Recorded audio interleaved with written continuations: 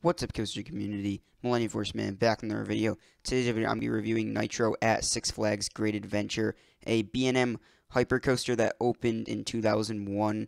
And the stats for this coaster is a 230-foot height, 215-foot drop, a max speed of 80 miles an hour, and a length of 5,394 feet. So these stats look really good, right? And the experience for most is probably the same. This ride is known for its many big, drawn-out floater airtime hills, and I know many people who rate this as their #1 coaster or put it at their #1 bucket list coaster, and it seems like virtually everyone else has it in the top 10 for both categories. However, for me, it's actually one of the 10 least favorite coasters I've ridden, excluding kiddie coasters, not because the ride is rough or uncomfortable. In fact, I can actually handle lots of roughness or just an uncomfortable ride in general, but this ride is just super boring. I feel like I could take a nap on it just because of how comfortable it is, which I'll go into later, but also because how forceless this ride is. I honestly did not feel any force on either of my two rides at all, and I really do not like a ride, no matter how tall or fast or long or whatever, that just, in my opinion, doesn't really do that much. And that's really, Nitro just really didn't seem like it did that much. So anyways, that's what I'm going to dig into today. So this coaster was really anticipated for me. Obviously, it's one of the main reasons to go to Great Adventure, so I was really excited for it when I went. And it's really visible. I mean, it's 230 feet tall. You can see it as soon as you get close to the park. It's kind of off in its own little like area. It's on the right side of the park. It's got its own space near where Jersey Devil is gonna go soon, but it's got like a kind of secluded setting. It's got an L-shaped out and back layout, and the L portion actually kind of goes in its like own peninsula. There's lots of lakes and trees everywhere. It looks really good. There's like this one maintenance area near the first drop and like the helix. That's really the only meh part, but you know, you got to kind of put those somewhere. But other than that, the ride actually looks really good, and the same can be said for the color scheme. A lot of people tend to hate on this, but I really like it. It's like this hot pink red for the track, and the spine is orange, and the supports are blue, and I actually think it kind of pops, for me at least. So you make your way to the entrance and the queue, and the entrance is really nothing special, just like a giant sign that says Nitro. It's like over your head, and then you make your way through the queue, and this queue really was normal. You probably go through it very fast because these operations are known for being super fast. I went here in the middle of the summer, but there was absolutely nobody at the park. It was like absolutely dead for some reason. I have no clue why.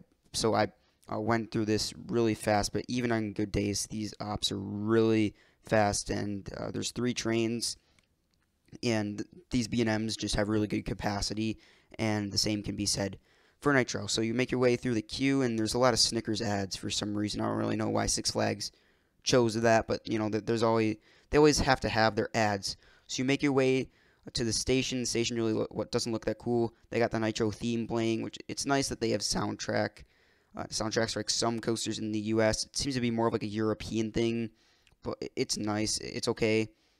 Like, it's really just okay. I guess it's a nice little touch to the ride. Yeah, but you make your way to the trains, and two of my rides I sat once near the front and once near the back. There's 8 or 9 cars, I believe, so the newer ones tend to have 8 or 7 cars, the newer B&M Hypers and Gigas, but this one has 9, so I guess that's cool, and also makes capacity higher as well. So you're greeted with these B&M clamshell restraints found on all the Hypers and Gigas, and they're really comfortable. I can easily get room with these every single time. And they're a bit bulky, but they're really comfortable. They're padded to perfection, and just really nice. They allow for the airtime that you would get on this coaster, and the track profiling itself really smooth. These B&Ms are always smooth. I did not feel any rattle or vibration at all with this coaster, so really excels in every single comfort category, in my opinion. So after you leave the station, you take a 180-degree left-hand turn. You go into like a dip while you're in the turn. Don't really know why B&M chose to put that there. And then you make your way to the 230-foot tall lift hill, and it's a chain lift. It takes a long time to get up this thing.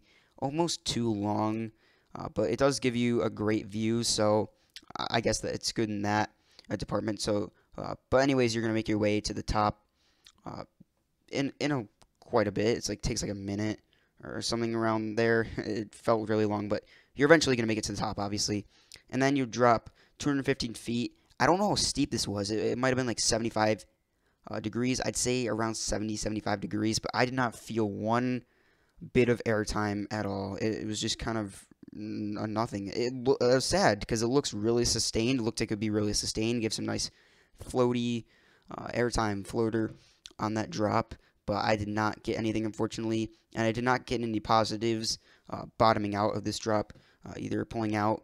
Didn't get anything there. Then you rise into this other really tall hill, which once you start going down it, banks and turns 90 degrees to your left. Again, it absolutely crawled over this hill. I felt like it was going to valley. Gave no airtime or forces whatsoever.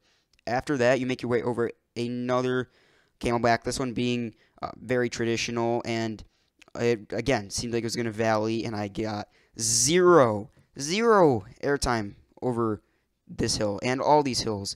And after that, there was a random trim break, which I've never seen them at the bottom of the hills besides for this ride, at least for the B&M Hypers. So that was weird.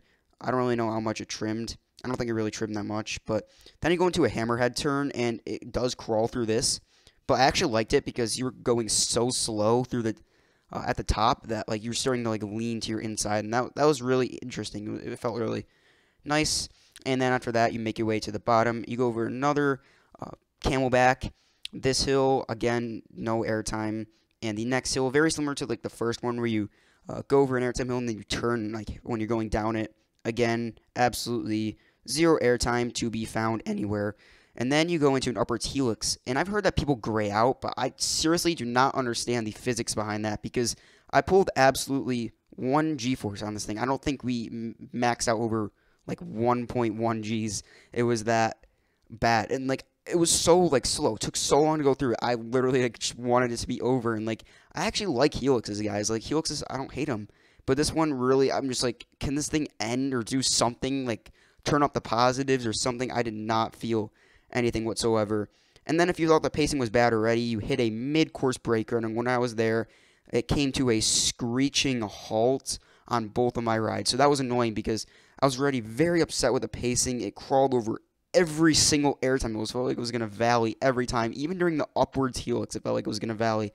So when I hit a mid-course and it completely stopped, or almost completely stopped, I was pretty mad. Then you go over these 3 bunny hills. Again, zero airtime. These ones were kind of like the worst. I feel like I was going to valley over these more than any of the other hills, which is really a shame because I've heard that like Holiday in the Park, you actually like kind of like fly over these and get some nice floater airtime. But when I was here, no airtime over these and anything at all. Then you make your way into the brake run, and it's one of those nice long B&M brake runs that they sometimes stack on, but not really here because they have great ops. But that concludes your ride. So yeah, Nitro, it looks really good. I'll give it that. Probably draws in, or does draw in a lot of GP and enthusiasts. They did great in that department. Theming, not really themed to anything, but it just looks really good and it's presented very well, which is interesting for a Six Flags coaster. However, the ride experience, I really did not like it at all. Like I said, it was really boring. The pacing, it crawled through everything. Yeah, you have top speed of 80 miles an hour, but it hit that, went up into a hill, you slowed and almost stopped, and then did that same thing over and over again. And I got no airtime or positives or any other force whatsoever. And I was really expecting like at least some like floater airtime. And I'm not really the biggest fan of that either, but I did not get any single like moment of airtime at all on this ride, and that was really annoying.